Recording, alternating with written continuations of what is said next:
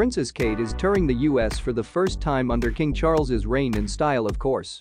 The Princess of Wales, 40, looked as chic as ever in her latest monochromatic ensemble while visiting Boston to celebrate the second annual Earthshot Prize Awards. The mother of three donned a dark purple turtleneck, tailored blazer and pants set from Alexander McQueen as she arrived in the Massachusetts capital and paired her pieces with matching Gianvito Rossi suede pumps. Along with her husband Prince William, 40, she is set to stay for the next few days in the city while heading to a few engagements before the December 2nd awards ceremony. Please like and subscribe to the channel. The style icon rocked the luxury British label's Leaf Crepe Jacket in Amethyst, which she elevated with the fashion house's high-waisted cigarette trousers that had the same hue. Dazzling up her look even more, the royal added dangly sapphire and diamond earrings to accessorize and wore her long, brunette tresses to the side. She styled her hair into an elegant, voluminous blowout and emphasized her stunning features with black eyeliner, mascara, a touch of rosy blush on her cheekbones and a glossy nude lip.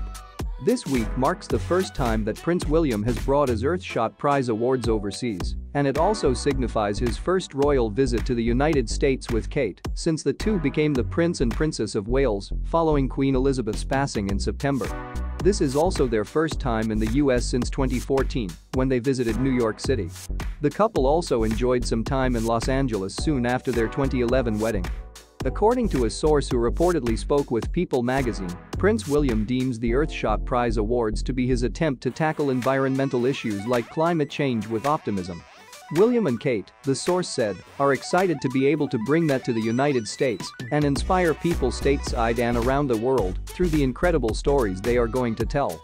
Along with Boston Mayor Michelle Wu on December 1st, the royal couple helped light Boston City Hall and landmarks across the city green as a crowd cheered them on. During his speech at the event, William said, "There are two reasons why Boston was the obvious choice to be the home of the Earthshot Prize in its second year." He added, 60 years ago, President John F. Kennedy's moonshot speech laid down a challenge to American innovation and ingenuity. "We choose to go to the moon," he said, "not because it is easy, but because it is hard." The prince went on, after praising Boston as a global leader in science with its universities, like President Kennedy, Catherine, and "I firmly believe that we all have it in ourselves to achieve great things, and that human beings have the ability to lead, innovate and problem solve." Thank you for watching. Subscribe to the channel.